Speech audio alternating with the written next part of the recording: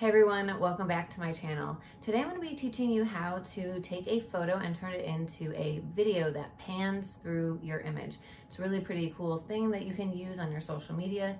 I recently posted an image video like this to my Instagram page, and I also used one as a reel. So it's a really cool way to make the photos that you have into videos for social media.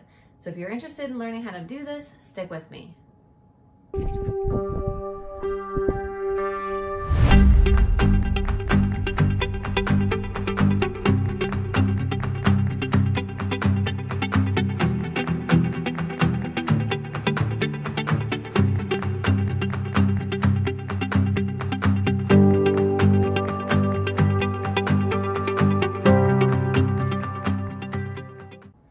Okay, so like I was saying, this is a great tool to use to make videos out of your photos for like social media and Instagram. You can check out an example that I did on Instagram here if you go to my Instagram feed. Also, if you would like to subscribe and then hit the bell so you can get updated next time I upload a video. All right, let's get started. Go ahead and open Photoshop. When you get into Photoshop, you're going to go up to File and click New. Then you're gonna see that there's a few options. I already have mine selected. I'm gonna do 1080 by 1350. This is the Instagram size. And go ahead and put the resolution as 72 and hit Create. You'll see the canvas pop up. And now we have to go up to File again. We're going to go down to Place Embedded. I'm going to choose my image that I'm going to use for this tutorial and hit Place.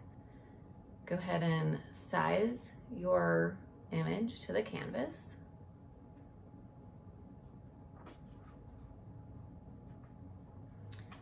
When it's sized accordingly, go ahead and hit Enter. It's also a good idea to put the image where you want your pano to start from.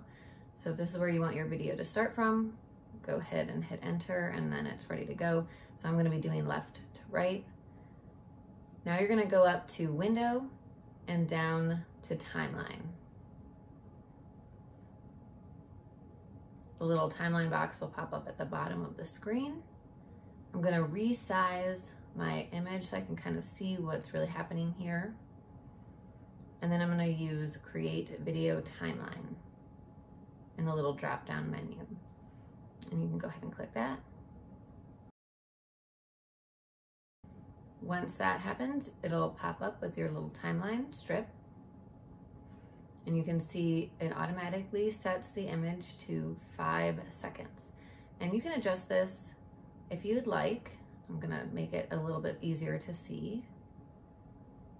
And then I can adjust it to be however long I want or however short I want. In this case, I'm gonna stick with 5 seconds. Once I've done that, I'm gonna go down to Motion, that little button in the corner, and hit Pan. I'm gonna set it at 180 degrees because I want it to go from left to right. Now I'm going to drag the playhead through. You can see how it will kind of move through the image, but it's not going to be correct yet. So we're not finished quite yet. Once you've got the playhead all the way to the end, you're going to move your image to where you want it to finish. So wherever you want the video to finish, go ahead and move that to fit. Once you've done that, you can go ahead and hit the drop-down menu, and it's going to pop up the transform buttons here. Now that those have popped up, we're going to just pull in the end one a little bit. This makes the finish of the video a little bit smoother. You can hit play and then view your video. It's going to be a little choppy at first while it's processing.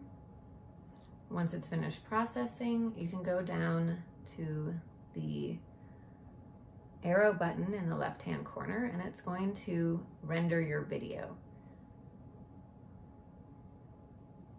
Go ahead and select the name you want to give this new video. I'm just gonna call mine Video Pan. You can choose the folder it's gonna go to. The format should be H.264, and you should leave it at 30 frames a second. Make sure your document size is the 1080 by 1350. In the other side, you can see you can choose your different qualities. I choose low and then render. Low quality is totally fine for social media, but it does give you other options. It's going to take a little while to render your video, but then once it does, it should pop up into the location that you selected in the render video dialog box. Now your video should look something like this, and when you put it on social media, your image is going to play as this pan through video. It's going to be really nice and seamless, and it's going to give you that ability to make videos out of your photos. We all don't shoot videos, but this is a good way to turn a photo into a video to make it a little bit more interesting and engaging in your feed. Thanks for stopping by for this video, and leave me a comment in the comment section below if you liked this, if you had any questions. Thanks guys, see you next time.